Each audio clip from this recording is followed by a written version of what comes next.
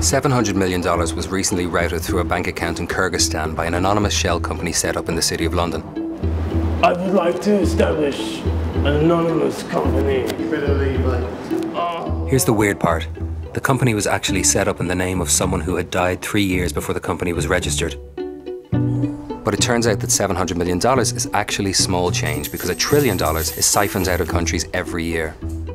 Much of the money is laundered through companies registered to anonymously owned, totally untraceable companies, as well as the odd dead guy.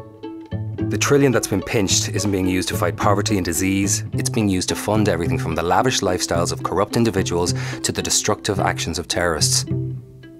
So just how big is $1 trillion? Let's take a look. $1 trillion $1 bills placed end to end would wrap around the earth almost 4,000 times, and look what happens when you stack it up in $100 bills. It's a skyscraper of cash. This particular skyscraper is at 650 Fifth Avenue in New York. It was owned by Iranian foundations that used shell companies to funnel money to Iranian state bank Melli. So the rent of innocent businesses had, thanks to anonymous company ownership, been unwittingly helping to support the Iranian regime. Much of the dirty cash isn't laundered on some far-flung tropical island. No, sadly, it's hidden in some of the world's biggest financial centers. So what can $1 trillion buy? Well, if you'd spent $1 million a day every day since, say, Jesus was born, you'd still be less than 3/4 of the way to the full trillion. And you'd also have the world's biggest messiah complex.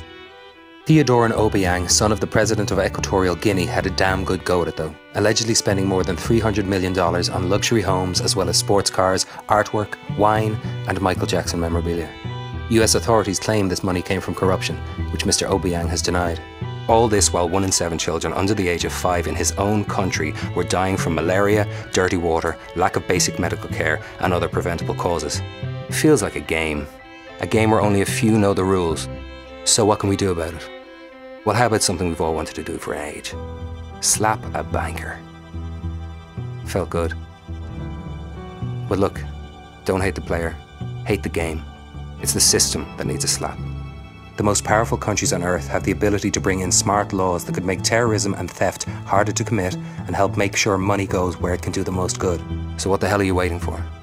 Change doesn't happen because you watched a bloody video, it happens because you did something about it.